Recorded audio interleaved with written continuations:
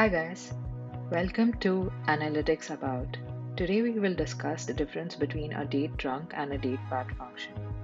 Many a times the results returned from a date trunc and DATEPART function within calculated fields or even within visualizations in Tableau are pretty similar, and they are used interchangeably in many of the tutorials as well as many of the functions, and it can be pretty difficult as a beginner to really understand the difference between a date trunc and a date part function. So I'm going to explain the difference between the two, and there are really important nuances to be kept in mind because they serve both of them serve very different purposes. Now let us look at how Tableau defines both of these functions on the Tableau website. So date trunc uh, is defined by Tableau as truncates the specific date to the accuracy specified by the date part within the uh, function. And date part is actually defined as returns date part of date as an integer. Now, what does date part actually mean? So when you are defining these functions, date part can be specified to be a day or a week or a month or a quarter or a year. The syntax for the DATETRUNC function is actually DATETRUNC, DATEPART, which is either day, week, month, quarter, or year, and the date that you are looking to truncate. Start of the week is the start of the week that you can specify, but it is an optional field. The DATEPART function format is defined by Tableau as DATEPART, which can be either day, week, month, quarter, year, the date for which you want the date part, and finally the start of the week. Now let us look at some examples and try to understand what date trunc and date part function actually return.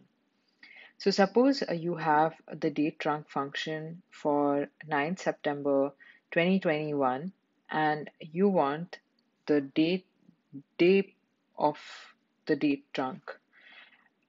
Similarly, when we implement the same for the date part, we have date part of day of 9 September 2021. When you actually look at the outputs from Tableau, the date trunc function for the day for 9 September 2021 is actually as September 9, 2021, which means that Tableau is basically returning the entire date as um, as a truncated uh, field, whereas the date part function, it actually just returns the day part of this date. So the day part of this date is 9, and that is what is actually returned by Tableau. Whereas the date trunc function is actually returning the entire date. Now let us look at some other examples. So for example, when you look at date trunc for the month function, what Tableau is returning uh, is the month and the year of the date trunc function. So actually, when you do date trunc of month of 9 September 2021, you are getting the September 2021. Whereas when you do the same thing with the date part function, what Tableau actually returns is only the month function of this date. So what it is being returned is just this by Tableau. And finally, let us just look at another way, like for example, when you do date trunc of quarter for this particular day, what is being returned is actually 2021 quarter 3 because September falls in the quarter 3 in Tableau. So what you are getting is actually the September, which is quarter 3, and the year. So as you can see, uh, Tableau specifies a greater detail when you are actually implementing the date trunc function, whereas when you just do a date part function for a quarter, what is being returned is the quarter for September, uh, which is quarter 3. So this is what is being returned by Tableau. And uh, As you can see that there are really important nuances and they serve really different purposes. I'm going to give a short demo in Tableau so that it becomes really clear.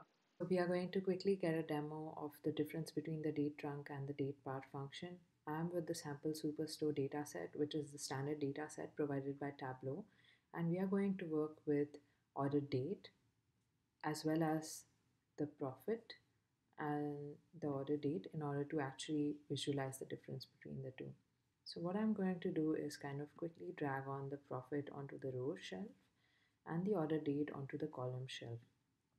Now, automatically, what Tableau is doing is the aggregation on a yearly level. Now, what we'll do is kind of see the options for the level of granularity for an order date. And as you can see that actually uh, Tableau already gives two options. The first part of this visualization for the days is actually the date part function, and the second part is actually the date trunc function. So this is what is the visualization level for the date trunc function, and this is what is the visualization for the date part function. We can also confirm this by maybe just creating a calculated field, sample calculated field. And right now, what I'll do is kind of just to show you that this is actually the date part function and this is actually the date trunc function. I'm going to drag this onto the calculated field, and as you can see, this is the first part is actually the date part. And now let me kind of uh, change this to the date trunc function, and when you kind of drag on this to the calculated field, you can see it is actually the date trunc function, which means that uh, both of them are serving very different purposes. Now let us go back to the date part. You can see that the aggregation right now is happening on the yearly level. But right now, if I change this to a quarter, it doesn't care for the year for the profits, like whether the quarter one belongs to either 2018, 2019, 2020, or 2021 year. It basically buckets all the quarter ones um, of 2018 to 2021 years into one bucket. Similarly, it does the same for quarter two, quarter three, and quarter four. But if we say change the same to a date trunc function and switch to a quarter, we'll see that we get the aggregation not just on a quarter basis but also on the yearly basis.